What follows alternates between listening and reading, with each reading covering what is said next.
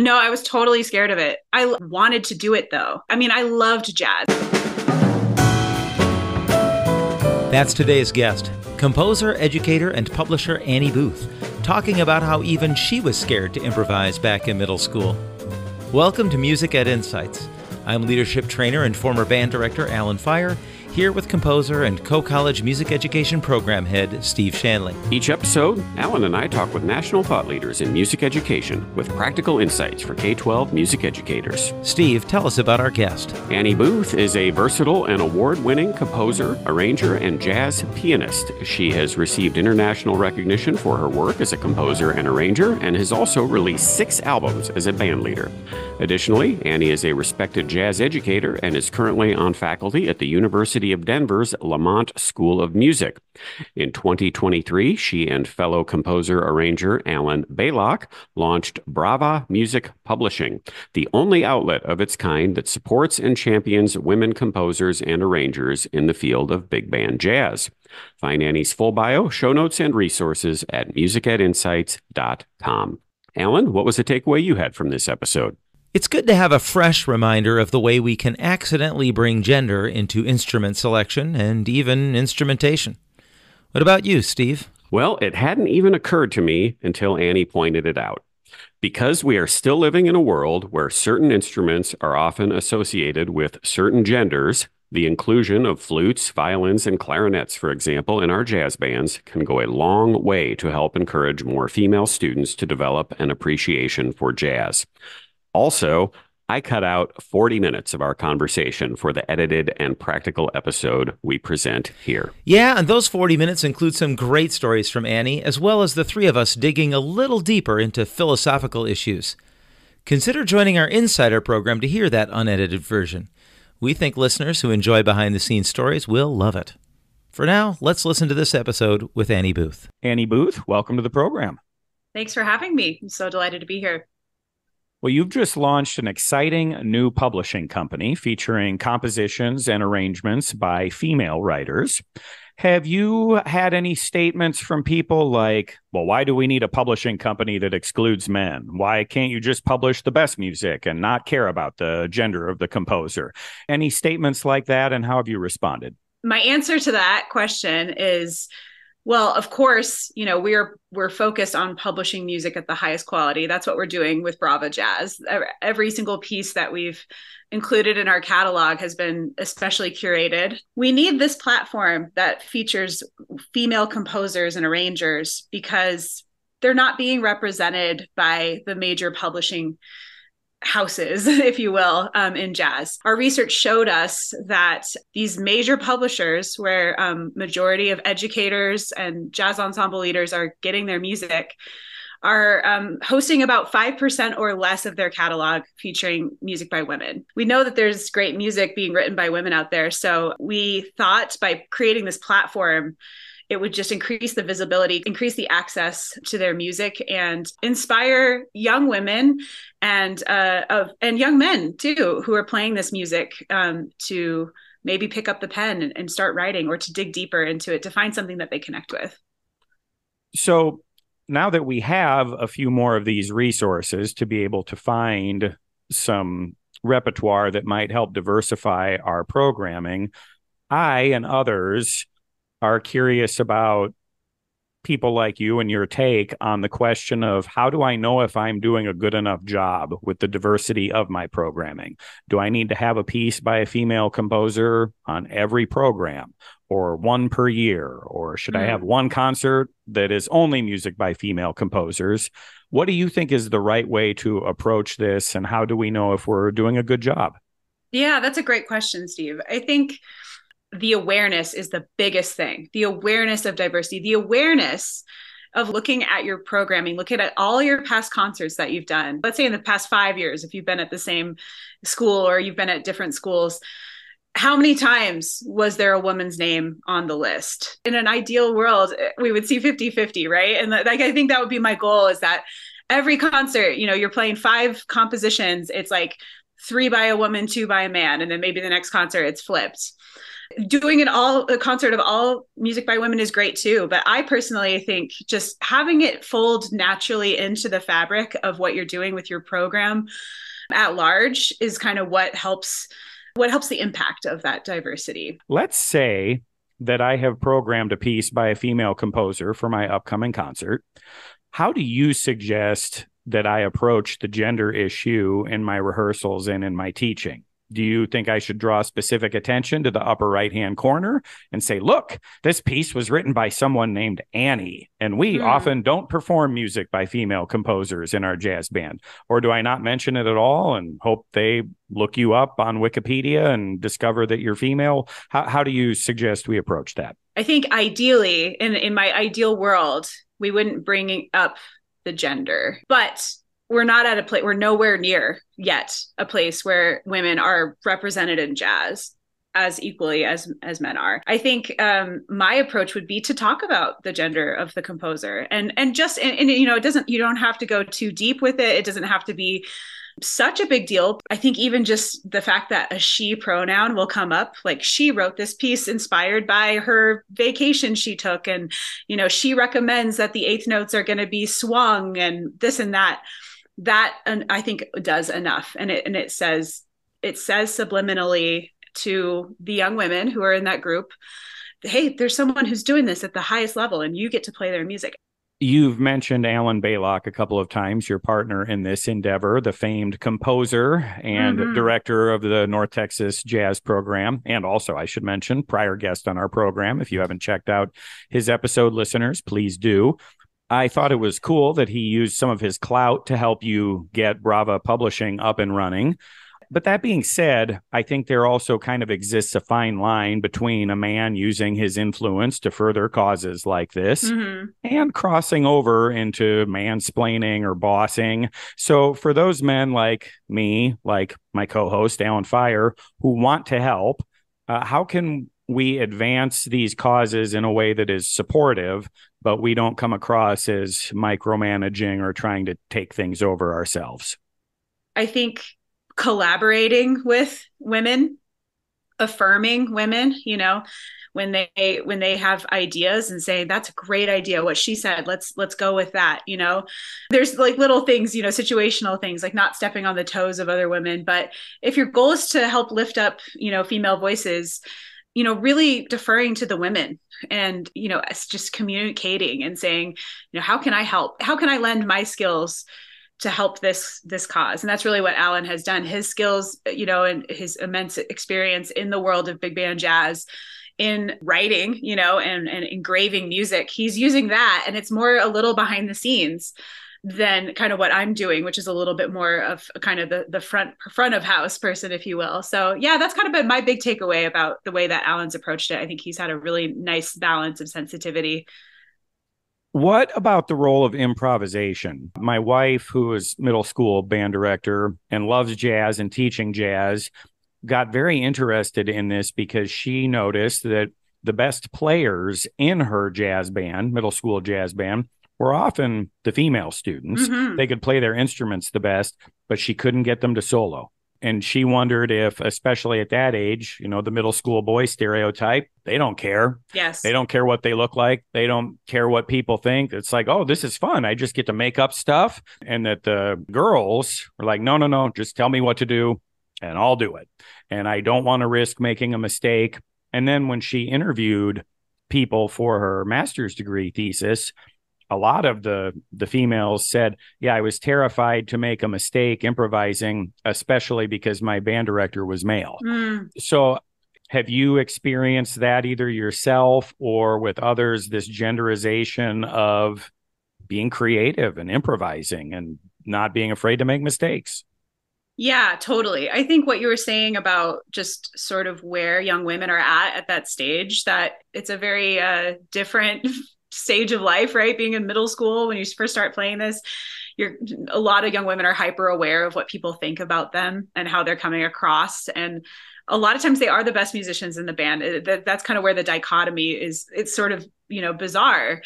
I wrote my master's thesis about a jazz camp that I developed 6 years ago here in Denver called At the Shebop. Shebop? Yeah. Mm-hmm. Yeah, Shebop Young Women in Jazz Workshop. And we've been doing it for 6 years, a couple times a year throughout the state of Colorado. And it's really grown into a beautiful thing. So I wrote my master's pedagogical thesis about, I dug into some of the social psychology about women learning male dominated things, and specifically things people had written about jazz and jazz education. And then I kind of laid out, the pedagogy of this workshop that I developed and why it's really, really unique, and to kind of help encourage young women to play jazz. And most of the young women who do the Shebop workshop are stark beginners. Like, they've been playing in their middle school or high school jazz bands, but they maybe have never even improvised in those groups. And almost every single, young woman who comes in and is frightened of improvising and says, nope, I don't want to turn soloing. By the end of our weekend, they're like, they feel the confidence. And so what I've just noticed is, and this is a very specific environment, which is really impossible to emulate in the classroom setting. But it really has to do with like the encouragement and the comfortability, and almost like over the top encouragement and comfortability around them. So it's something we talk about at Shebop, where it's like, hey, if your neighbor sitting next to you takes a great solo, why don't you just, give them a nudge and say, hey, that was awesome, and kind of encourage. There's also, obviously then there's kind of like technical things that we can do as educators. I think a lot of times directors give too much information about how to improvise. It's like, here's this scale, and play this Dorian scale, and then it'll just sound good.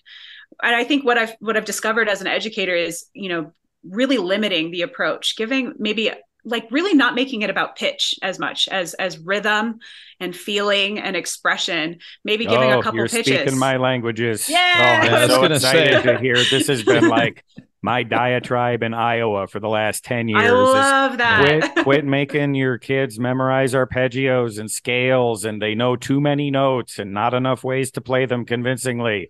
And It just doesn't catch on. And I have a theory for why this is that we can talk about a little later. Oh, I want to hear that. I'm so sorry for interrupting you, but I am just so excited about No, don't be sorry at all. because I wish more people were thinking that.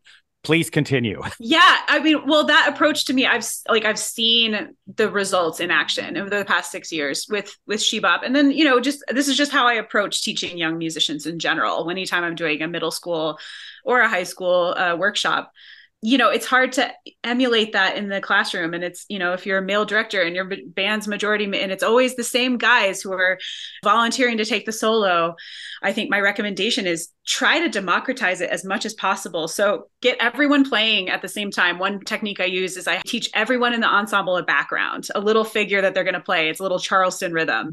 And then I'm going to have different people solo over top, and they have this support, and it feels less like the spotlight's being shown on them. And it's like, hey, you, look, everyone's looking at you. Because I think a lot of young women are just uncomfortable with that. Obviously, they're not a behemoth or a block, everyone's different. Some people really feel that urge to improvise, but the further you get with it, when you go from middle school to high school, when you go from high school to college, improv is emphasized even more, right? It's less about the written notes and it's more about improv. So if you don't feel comfortable improvising, or you've never been really given the right tools, you're not going to do it anymore. And that's why we see women dropping off, more and more as the levels increase. Were you scared to improvise, like when you were in middle school, or do you ever remember a time thinking, nope, just show me the notes I need to play on the piano and I'll play them really well, but don't make me make anything up? No, I was totally scared of it. I wanted to do it though. I can remember I loved jazz. Like I was listening to it organically on my own. My dad's a musician. I loved it, but I would just freak out. I would get really shy and frozen. My hands would shake, when I was playing. And, for me, I would write out solos. And that's something I recommend for students too. Write out your own solo. Yes. Write out something that you really connect with. You make it up, and who cares if it's right? Who cares if it's the right notes? But it's your expression, and then learn it and then play it for the concert. And the more you do that, the more you just start making up your own stuff. Yeah, I feel like that writing out of solos gets kind of a bad reputation. Yeah. And I like to say, almost everything that Charlie Parker played, he had planned out also. The difference between him and the rest of us is he just had thousands of those pre-planned things in his head that he could just bring at a moment's notice. But if we're talking about truly creative, spontaneous, creative improvising, there just isn't a lot of that if we think about No. it as at that furthest extreme of creativity. I love and I think it will be inspirational for others to hear that even you were scared to do this and that it is okay to plan out some of your licks and things like that in advance if it's going to make it seem a little bit less scary. Yeah, 1,000%. The Shebop initiative, could someone duplicate that in a different state? Do you have information about what you did? And if someone wanted to basically copy that, is that doable? Totally, totally. I've actually been talking with some folks in Texas about duplicating it there, and it's something I would love to kind of dig into more. I mean, I wrote this, 70-page paper, a big chunk of it including detailed things about the pedagogy and the schedule and why I do this and why you don't see this kind of thing in any other jazz camps, but why it's proven really important for the young women who participate. So yeah, that's something I'm really open to. I know there's other kind of women in jazz initiatives that folks are doing across the country, but I do think Shebop is really unique. One thing that makes us unique is our near peer mentor model. So I bring in young women who've like recently graduated from high school or who are in college or who are maybe just like in their early 20s starting to play professionally, and they're kind of embedded in the fabric of the camp. And I think having 2 layers of female mentorship is it's so huge. For me being someone who had no female mentors, it's I can just see how impactful it is for women to feel like they have a place, the young women to feel like they have a place in the music. Also, I will say, the workshop is open to non-binary students too, and so no matter really if someone's identifying like it is very inclusive in that way. But I always mention to non-binary folks who want to join, just so they know this is focused on women, and this is kind of the framework for it. Are there any other things that music teachers might be doing, even inadvertently, that could be discouraging women and girls from participating in their school jazz programs? I think going back to the instruments, not only just like leaving the genderization thing aside, I love it when I see I'm adjudicating a jazz festival and I see a middle school or high school jazz band and there's non-traditional jazz instruments in there. If someone is excited about playing in your ensemble, a young woman who plays the flute or who plays the violin, or I think opening the doors to that. Of course, it means more challenge for the directors. We're starting to put some flex charts up on our Brava website. Actually, just have one that's going to go live today that allows directors to maybe include some of these non-traditional instruments. What's the name of the chart? We'll give it some free publicity. Oh, that's awesome. It's called Butterscotch. It's a piece of mine. It's a funky tune, and it's accessible if your group has 4 musicians in it, you can play Butterscotch. But if you have 30, I've played it with an ensemble as big as like 34 and split up the different parts. And I've had all sorts of instruments, bassoon and euphonium play it. So yeah, I think just increasing the accessibility can be huge, and offering, young women the chance to improvise too, and offering everyone in your ensemble the chance to improvise, and really trying to break up who's soloing. It's always kind of a drag when you're at a concert, you're an adjudicator and you're seeing the same tenor saxophonist get up and solo for every single of their selections. And I'm like, I want to hear the gal who's playing the Barry sax, and so that's easier said than done. But I think, just bringing a little awareness to including those young women who are in your program. I feel like middle school teachers are doing a pretty good job nationwide these days of, oh, you play the flute? Yep, you can. I have music for you. Come and play. Totally. Clarinet, cool. I've got 9 trumpets. That's fine. I feel like high school and college directors, I've got 8 trumpets in my jazz band, 1 flute. Wow. I'll because my thinking now is there are a lot of things that are important about jazz. Being creative, learning about swing, learning about the tradition of the people. The one on a part instrumentation of the New Testament big band, like that's cool and that's important. But for me, that doesn't really crack the top 5 for why we would be teaching jazz. So why would we exclude someone who, and I was not this way 20 years ago. And so I'm glad to have yet another reason to make it more inclusive for all the instruments. is we're likely to do a better job of solving some of these gender disparity issues, which that had not occurred to me. Yeah. May I ask you a few lightning round questions on some lighter topics, Annie Booth? Absolutely. Would be delighted to. What is your favorite restaurant in Denver these days? My favorite restaurant in Denver is a pizza spot. It's called Cart Driver Pizza.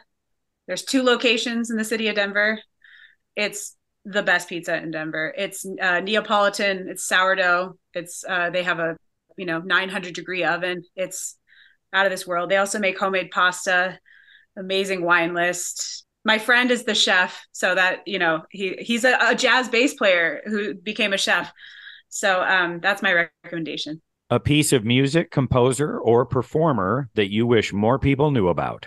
The Brazilian composer, pianist, vocalist, Johnny Alf. So Johnny Alf is a name that flies way under the radar for a lot of folks. I love Brazilian music. I've been kind of really in a Brazilian music rabbit hole the past 6 months or year. So Johnny Alf is really by a lot of people largely considered the true father of bossa nova. He wrote bossa nova compositions like a whole decade before the ones that we kind of cite as like, oh, this is bossa nova. And folks like Jobim and Gilberto have said on record, Johnny Alf is our guru. Like we learned everything from him. So he was enamored by jazz, kind of obsessed with Frank Sinatra. And in the 1950s and 60s. And he has a record called Rapaz de Bem and a great piece called Rapaz de Bem, which I love playing. It's just the orchestration so neat and interesting and funky, and the compositions are just so fluid. And so Johnny Alf, ALF, that's my recommendation. I wish more people, I make my students do a deep dive into Johnny Alf. So that's my name. How about a favorite film or TV series you've enjoyed recently? So my husband and I like watching a lot of horror movies and scary stuff this time of year, around Halloween. So we watched a brand new horror film called Talk to Me, which was very scary and did give me a little bit of some nightmares. But and then we watched kind of a classic in the modern era vampire film, Let the Right One In. I hadn't seen it. I don't know if either of you guys have seen it. It's from like 2008. It's a Swedish vampire movie. It was great. It was fantastic. Not as gory and horror as Talk to Me, which was very much like that. But yeah, I really enjoyed. I just love this time of year. We watch The Shining and just kind of do our classics. But yeah, I really enjoyed both of those films recently.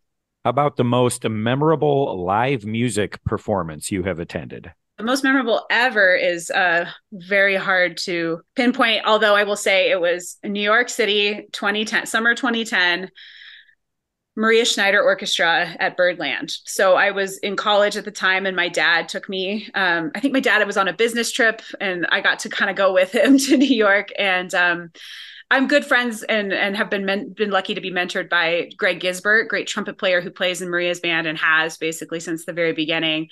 And Gizzy, as we call him, he got me and my dad into the rehearsal, into the sound check. And I've been long obsessed with Maria Schneider. She's the reason I'm a composer. Going back to talking about how important it is to see women composers, like she was it for me. That I saw her perform for the first time and I was like, I want to do that.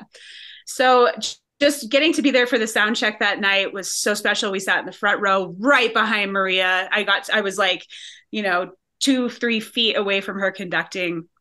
And at the time, she had recently released her Grammy award-winning album, Sky Blue.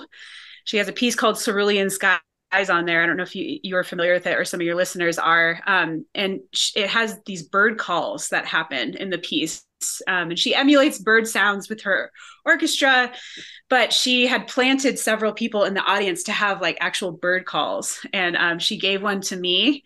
And it was a warbler bird call, and you have to fill it up with water in order to get the warbling sound. Mm-hmm. And in between shows, we stayed for both shows. In between shows, she gave me the warbler and said, I want you to do this on the second set. And I was like, oh my God, cool. And she said, do you want to come to the bathroom with me really fast? Let's fill it up with water. And so I'm in the bathroom at Birdland, I'm 20 years old and I'm with my hero and we're filling up the bird call with water. And she let me keep it. So I still have it. And it's on my piano and it's like this little totem of inspiration. So God, that's got to be the most memorable concert. And of course the music was just like glorious. So.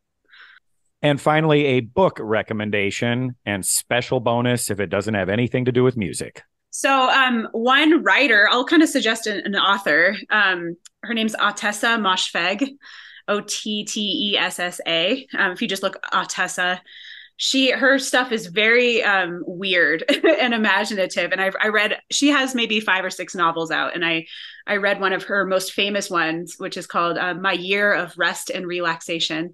I read that at the beginning of this year. And after I just went on a kick and went ahead and read her entire catalog, it's definitely bizarre. So, you got to be kind of down for a little bit of surrealism, a little bit of just wonky stuff happening. But yeah, I've really enjoyed learning more about her, and she'll be definitely an author that I'll be following and to see what she next writes. Annie Booth, you are inspirational in so many ways for so many folks, and you will be so for our listeners. We're so thankful and grateful that you have chosen to visit with us today. Thank you.